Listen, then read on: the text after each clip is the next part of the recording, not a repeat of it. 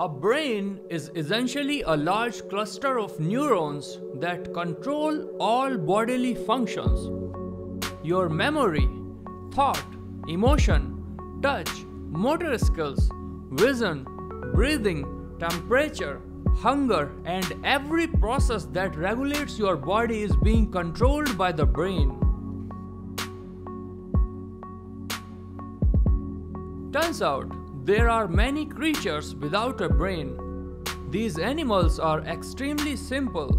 Many of them are immobile.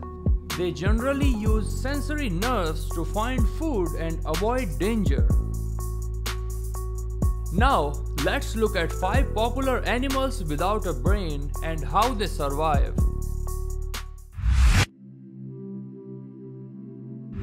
Do you know that a starfish is not really a fish? Starfish cannot even swim, so they spend all of their time at the bottom of the sea. A starfish doesn't have a brain because it doesn't need one. So how do they survive? Surprisingly, starfish also do not have blood. Instead of blood, seawater is pumped throughout their body as a replacement for blood, which delivers key nutrients to the starfish, allowing its organs to function properly.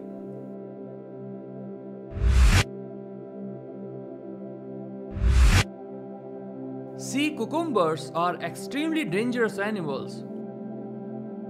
They are capable of releasing a toxic substance called holothurine, which can blind humans permanently. However, without a brain, they are not really a threat to us. This bomb-like creature feeds itself on plankton. They have tubular feet around the mouth to catch and take in the food. Their diet consists of aquatic invertebrates, algae, and other waste.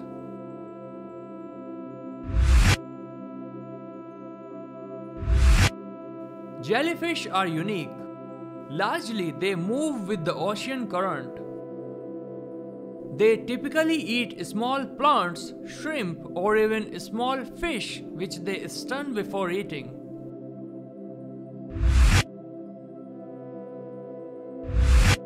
At this point, you might be wondering, corals are actually plants, how they can be called animals? Well, let me tell you the definition of plants and animals. Animals seek food.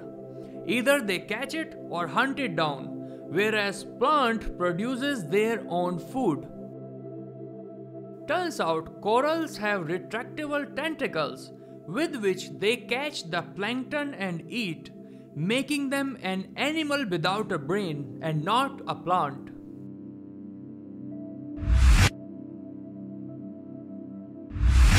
Oysters are famous for enclosing some very precious pearls in their shell. What oysters do all day is filter water and extract organic particles like plankton and eat them.